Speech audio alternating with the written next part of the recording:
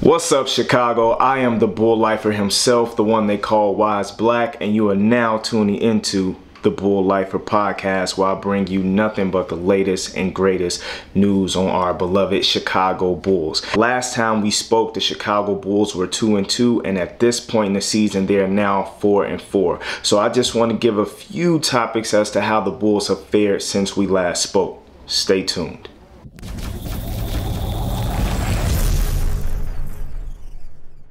First standouts that I saw in the game versus the Indiana Pacers was solid team ball. The Chicago Bulls' success came from the team moving the basketball around. The team had a total of 34 assists out there, plus their three-point shooting was pretty much stellar at 53.3% and hitting 16 out of their 30 shots, just absolutely bonkers. But not only that, Zach Lavine absolutely went off in that game. Zach had a total of 28 points, 5 assists, and 6 rebounds. The Bulls just completely handled the Indiana Pacers. Now, it didn't look great the entire game because, yes, while the Bulls pretty much handled the Pacers, they still allowed them to come back down from about 24 points to get the game within to single digits. So that gave us a bit of a scare, and that's something that the Bulls have to correct. They can't allow, especially these teams that are considered to be lesser than the rebuilding teams with a bunch of young guys, they kind of took their foot off the pedal and allowed the Indiana Pacers to get some life. And the reason I don't like that is because you want to completely demoralize teams. You don't want to allow them to get hope and give them the thought of even getting back into the game. So that's one thing that I would say that the Bulls have to correct if they really want to be an elite team. But let's get to the next game. Versus the San Antonio Spurs, the Chicago Bulls did not look great at all. This was a game that I thought that they should have handled, just manhandled the Spurs in, given the fact that the Spurs pretty much don't have any stars on this team. They have a bunch of role players at this point. While yes, they do have some up and coming players like Jakob Poeltl, who just absolutely obliterated Vooch. That was, man, that really it really killed me to see how badly and how poorly Vucevic played in this game, because he just got out-rebounded, outscored, out-defended. He just looked completely horrible in that game versus the Spurs, and there was no answer for Jakob Poeltl out there, because when I looked at how the Spurs were shooting from deep, they shot, what, 16 of 38 from deep. They had 37 assists, and yeah, Vooch was just completely ice cold. That is what really stood out in this game, and I guess they just called the Chicago Bulls slipping. I don't know if the Bulls thought like how I thought, and that this should have just been a cakewalk of a game, given the fact that, as I said, the Spurs don't really have anyone to mention. They traded away Javante Murray. They pretty much don't have anybody to kill out there outside of rookies, and I mean, that's exactly what happened. So this was definitely a game that the Chicago Bulls are gonna miss, that they know that they shouldn't have lost, but it is what it is. Not a very good game from Vooch. Moving on to the game versus the Sixers. Hands down, no Andre Drummond. Andre Drummond was not there, and that is what really stood out in this game, because when I looked at the bench, they had very low production total. The bench had 24 points. Not good, not horrible. I mean, it was just mediocre. I feel like we should have, normally we get more production out of the bench. Also, not to mention the fact that the Bulls bench in its entirety only had 10 rebounds as well. That's another showing of how much the Chicago Bulls miss Andre Drummond, and as to a reason why they took an L.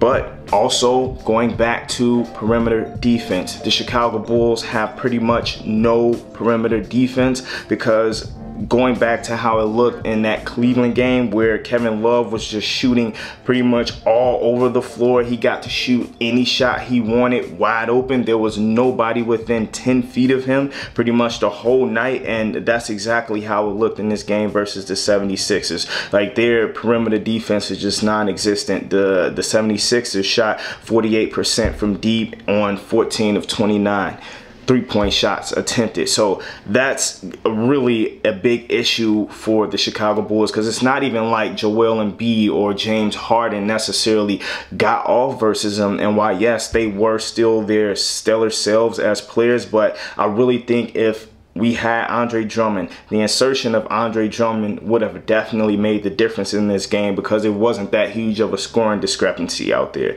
I just think that we lacked that size. We lacked somebody to come in whenever Vooch was sitting on the bench, because Vooch actually did play a really solid game out there.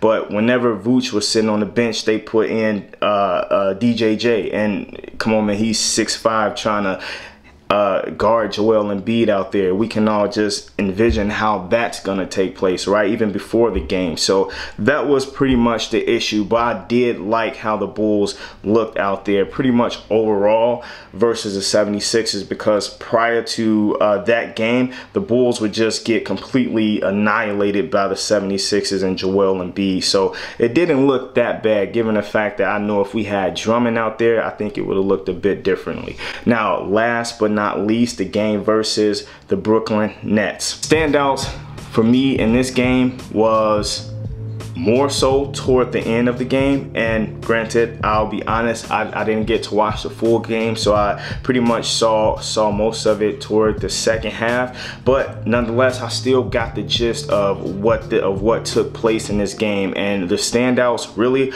were Ayo Dosunmu. That spark from Ayo Dosunmu in the fourth quarter, because before that, a lot of the guys are pretty much just all over the place. It was a shootout out there because they were allowing Kevin Durant to just pretty much do whatever he wanted.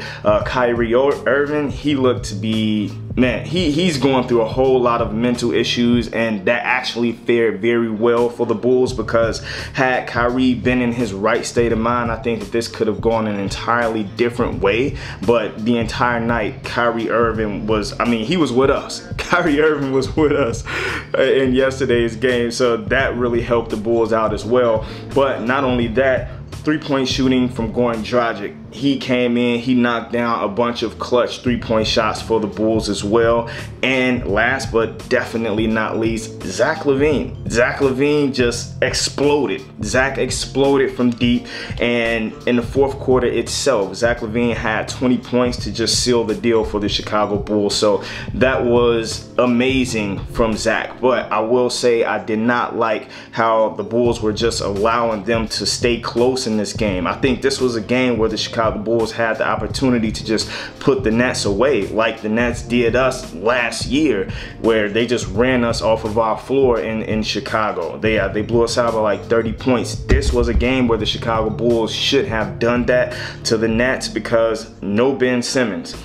Kyrie Irving was a shell of himself. He was not all there. Kevin Durant, he was solid, but he still was missing bunnies as well. He missed a few open shots, so he wasn't there either, right? Nonetheless, we got the W. That's what counted. But that win, I give it all to Zach Lavine, because he just absolutely went bonkers.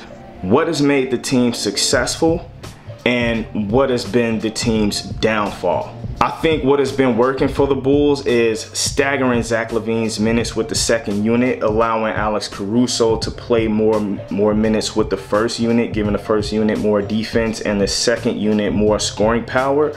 I think that Billy Donovan has found something with that, and I wouldn't be mad if they continue to do so, because when it comes to the second unit, while yes, we do have the insertions of Dragic and Andre Drummond, who are looking very good for us, nonetheless, I still think that it doesn't have enough scoring punch off of our bench, and that's exactly corrected by Zach Lavine running with those guys pretty much most of the time. So that is really working for us. So I thought that that was really good coaching on the part of Billy Donovan. Next thing that's working for us is pretty much the efficiency of DeMar DeRozan. DeMar DeRozan scoring pretty much. I mean, he's keeping us in a lot of games. He's allowing us to be able to stick in games where we would probably otherwise be down quite a bit versus the better teams in the league, like the Phillies, like Miami, that game versus Miami, where he's just going off for 30-point games, you know, pretty much every other night.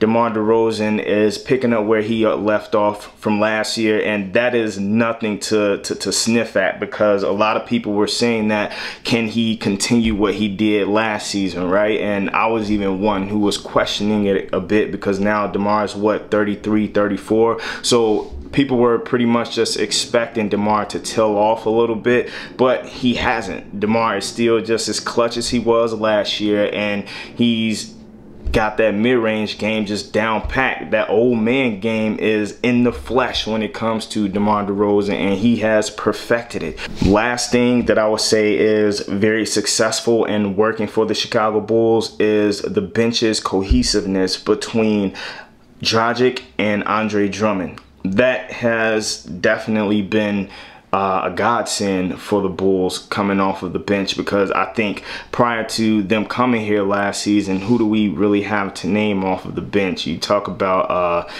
Bradley, or I mean, it was pretty much just tragic. So now having two legitimate rotational pieces in Dragic and Drummond has obviously boosted the Chicago Bulls bench, and now we have two guys out there who are pretty much very serviceable. I think one of them actually could start on a few different teams than Andre Drummond. So I think that is really what has been working for the Chicago Bulls, and if they can keep this up, I only see them getting better and better, just in terms of the cohesiveness and that continuity that the Bulls front office has been talking about so much. But now let's get to the downfall of the Chicago Bulls. The lack of perimeter defense. That three-point shooting that they're allowing is not going to work in the long haul, because if they continue to let teams just be wide open from deep, they're going to lose more games than they win. That's just how this works. This is the issue. The Chicago Bulls are playing zone on defense, and when it comes to the zone, nobody has a specific man. So that's what's allowing these shooters to be so wide open. When you look at how they were guarding the Nets yesterday, as you saw, they was pretty much trapping KD every time he got the ball. And while this can work for certain teams like it did yesterday, it's not going to work for many others. You're always leaving somebody open, and that's why the Bulls are always late getting out to shooters. Poor and sluggish first quarter starts. The Bulls are one of the worst first quarter defensive teams. I was listening to Casey Johnson and Rob Schaefer talking about this, just as far as the Bulls ranking as far as first quarter teams in terms of defense, and they're worse than the league right now. So having that poor start in the first quarter is just really hurting the Chicago Bulls. Now, while yes, as the game does go on, the Bulls get a bit better, but still, who wants to start off sluggish? Who wants to start off in last place? Because it doesn't help you just in terms of your motivation. It doesn't help you in terms of your energy, right? You want to start off good and end the game good, and that's what the Chicago Bulls are failing to do. And that leads me into my next point. I think that their next downfall, the thing that is also holding the team back, is starting Patrick Williams over a guy like Javonte Green. Patrick Williams pretty much, he doesn't give you very much in the starting lineup. Looking at what he did in the game versus the 76ers, he put up 9 points and 3 rebounds in 32 minutes. I mean, that just can't happen. That's not enough, nowhere near. And he has a number of games where he has notched over 25 plus minutes, and he's giving you single digit scoring. But not only that part of it, Patrick Williams also does not defend well either. So people can throw that out of the window, because when I look at Patrick Williams out there, a lot of times he's getting left on skates. Patrick Williams cannot guard anybody either, really. I mean, at least if it's one of those guys out there who is, you know, a decent NBA player, they don't even necessarily have to be a star. But a lot of times when I'm watching Patrick Williams defend, he's getting left. He's behind his opponent a lot of the times. Not to mention the fact that his rim defense isn't great either. Like, he's 6'7" and almost, what, 220 pounds, but he plays like he's about half that size. How he allows guys to get around him and just score on him and under the basket as well, because a lot of times he isn't there. A few times he has had some like come behind blocks or whatnot, but it's not consistent enough. Patrick Williams just fails to really be there when it counts, so it seems. The opposite in Javonte Green is energy. Javonte Green gives this team energy. He is very, very noticeable when he's out there on the floor, unlike Patrick Williams, because when he's out there, he's making sure that he's affecting the game in so many other ways, whether it's crashing the boards, whether it's slashing, whether it's playing nice defense on some player or something, like whether it's hitting a corner three. Javonte Green is just always there, and he's actually not necessarily getting in the way of the offense either. Patrick Williams doesn't necessarily get in the way, he gets out of the way. But when it comes to Javonte Green, he's more so making himself useful because he's getting open.